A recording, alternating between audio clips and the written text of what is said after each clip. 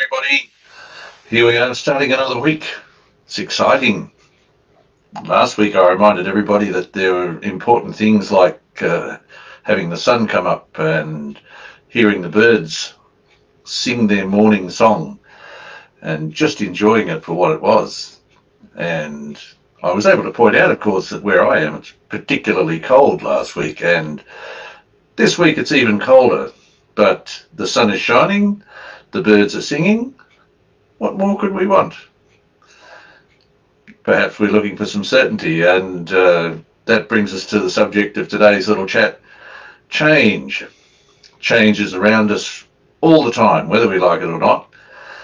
Even the change in the weather is a change, and for some of us, depending what our role is out there in business land, that can make a difference, can make a huge difference to how our business operates.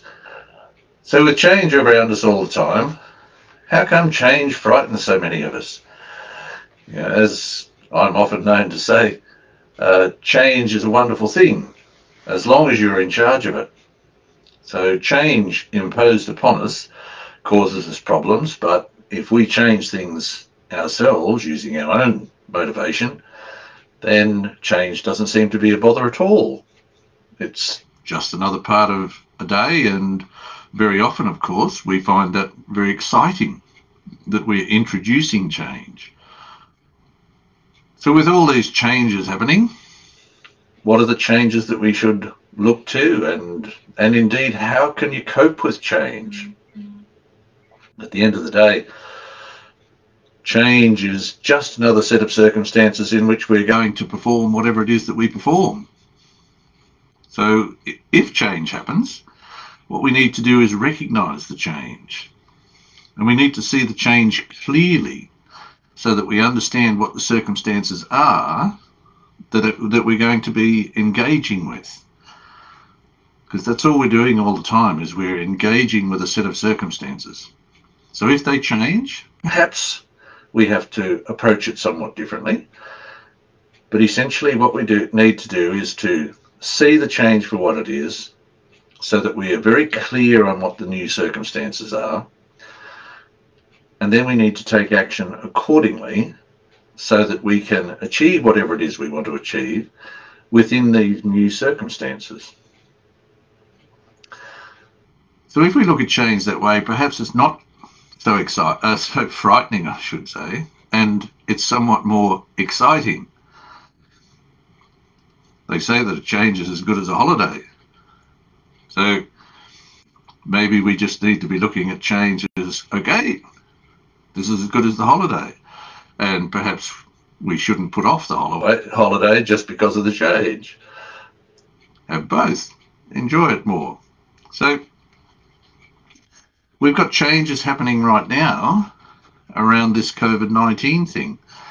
And that's to do with the JobKeeper situation. The government introduced JobKeeper 1 so that we had an opportunity of staying in business, or a better opportunity of staying in business when everything was locked down.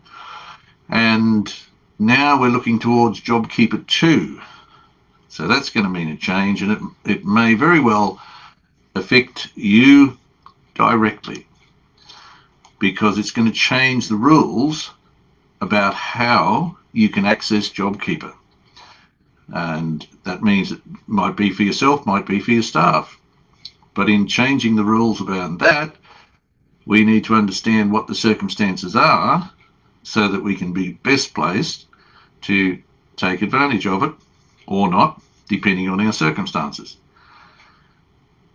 So I put together a webinar which will be on next Monday, the details of which are in the post beside this live, so that you can be well informed and make decisions appropriately for your personal situation, so that you can keep up to date with the JobKeeper situation. It's going to change a number of things, including eligibility and the time that it's available. JobKeeper 1 expires 27th of September. So by being well advised now, you can be in front of the game, so to speak, when the changes happen. So join me on that webinar next Monday, and that'll keep you up to date. I'll be joined by Clelia Martin of Safety in Numbers Group, and she's got herself well across the changes that are presented at this time. She'll be able to keep us up to date, let us make better decisions about how we move forward with all of this.